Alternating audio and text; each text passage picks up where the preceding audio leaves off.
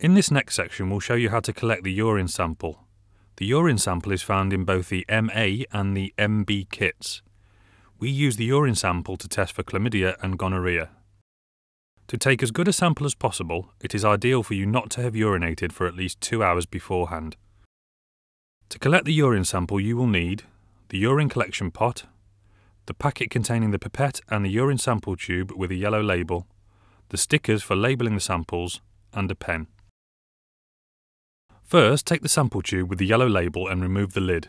Be careful as there is a clear liquid in the sample tube which must not be spilled. Place both the tube and the lid in easy reach of where you will take the sample. First, wash and dry your hands. Hold the urine collection pot above the toilet and hold it so that you can urinate directly into it.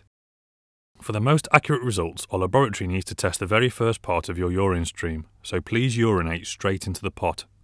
Do not start urinating until you have the pot in place ready to collect the stream. Once you have nearly filled the pot, you can finish urinating into the toilet. Use the pipette to draw up the urine from the collection pot. Then squeeze the urine from the pipette into the urine sample tube.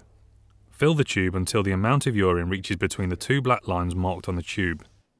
Once done, empty the rest of the urine from the collection pot and pipette into the toilet and dispose of both the pipette and the collection pot in general waste.